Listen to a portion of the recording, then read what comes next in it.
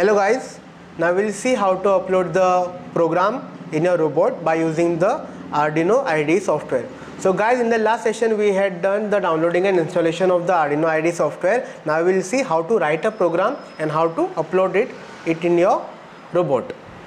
So for that guys, we can see a desktop icon there of Arduino IDE there. So you have to click on the icon. Once you click on that icon, you will get a new window. A new window will pop up saying that your software, showing your software, sorry. So once it is done, then we can start writing your program. So guys, in the software, as you can see, there are two categories there. One is void setup and one is void loop. So basically void setup guys is used for to set up the pins, the Arduino pins, which will be using on the Arduino. So you have to set up the pins there and you have to give them the mode. So that is the reason the command which is given there is a pin mode. So yeah, that is when you cut the sentence, that cut the command into two equal parts, that is pin and mode. It gives you that you have to specify the pin number first and then you have to select which mode it should work in. So basically it is pin mode command to set up the pins. So now we'll see how to set up the pins here. So the pin number which you are using of the Arduino is 2, 3 as your input pins, 8, 9, 10 and 11 as your output pins.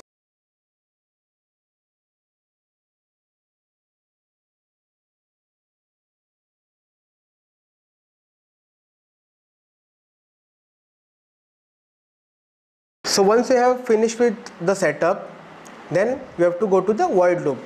So basically guys, void loop is nothing but a second category in your Arduino IDE software where you have to write a program only once so that it can run again and again. So that command void loop itself gives you the functionality of repeating the program again and again.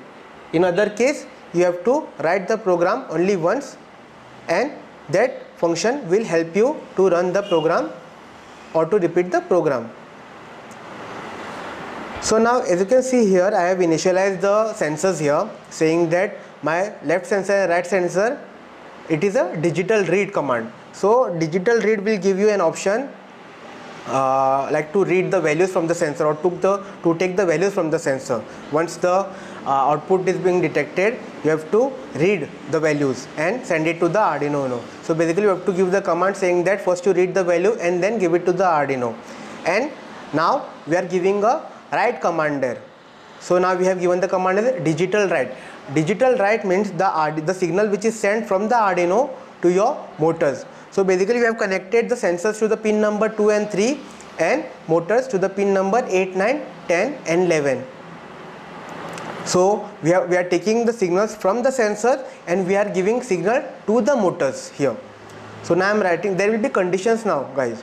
So like if basically for a line follower robot there will be 4 conditions there. If your left sensor falls on a black line or your right sensor falls on a black line, if both are on a black line or if both are on a white surface, so what will be the basically your output will be. So depends on the conditions, your motor will give you the output and those conditions are decided by the sensors guys based on where the sensors will fall, that is on the black surface or the black line or the white surface. So the first condition is when both the sensors are low, that means both are on the black surface. So if both are on the black surface, the condition which is given there for the 4 pins, that is 8, 9, 10, 11 is low, low, low and low. That is your pin number 8 is low, your pin number 9 is low, your 10 is low and your 11 is low. That means your motor will stop working, it won't run. Now we'll see the second condition here.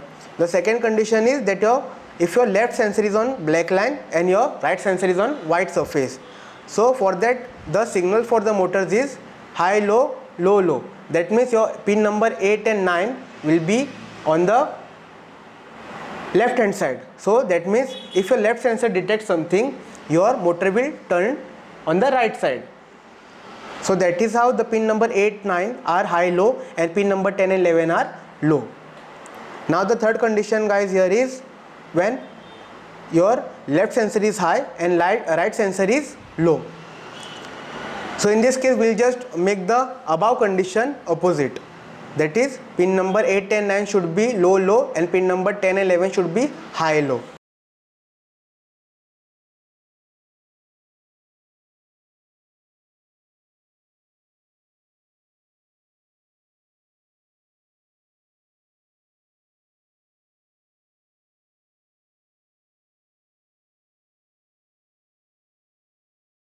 Now writing as pin number 10 is high and pin number 11 is low, we are giving the command to the left hand side motor, so that your right sensor, when the right sensor falls on the black surface, your motor should turn on the left hand side.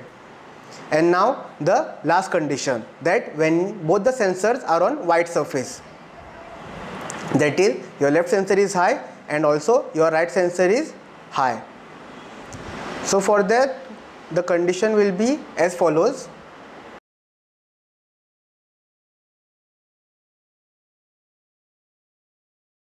Digital write in the bracket pin number 8 comma high, digital write pin number 9 comma low,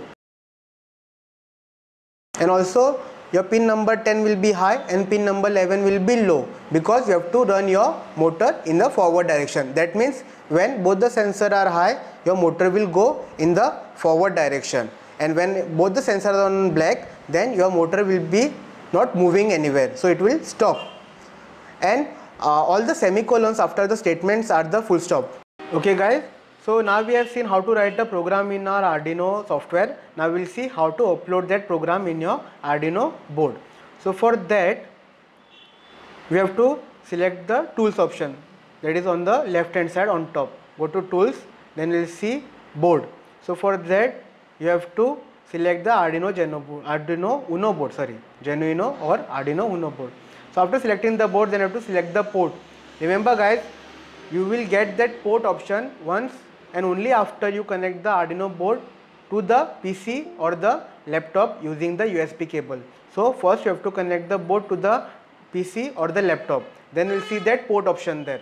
So for that, after the port is detected, you have to select the port in the same option, that is the tools option. So once you select the port, that means your connection between the communication between the Arduino Uno and the laptop or PC has been established. So after that, you have to, it will directly automate you to the saving option. So you have to type the name, the required file name. It can be anything based on your preferences. So once you have done that, then you have to click on the right tick mark button, that is on the left hand side. So once you press that button, it will start compiling. Compiling means it will verify whether the code is correct or wrong, and it will show you the mistakes. So once it is done, you have to press the upload button, which is next to it. So once you press that button, you will see on the left hand side it is saying that done uploading. So after that done uploading means your code has been successfully put in your Arduino Uno board. So after that, you can disconnect the board from the USB cable.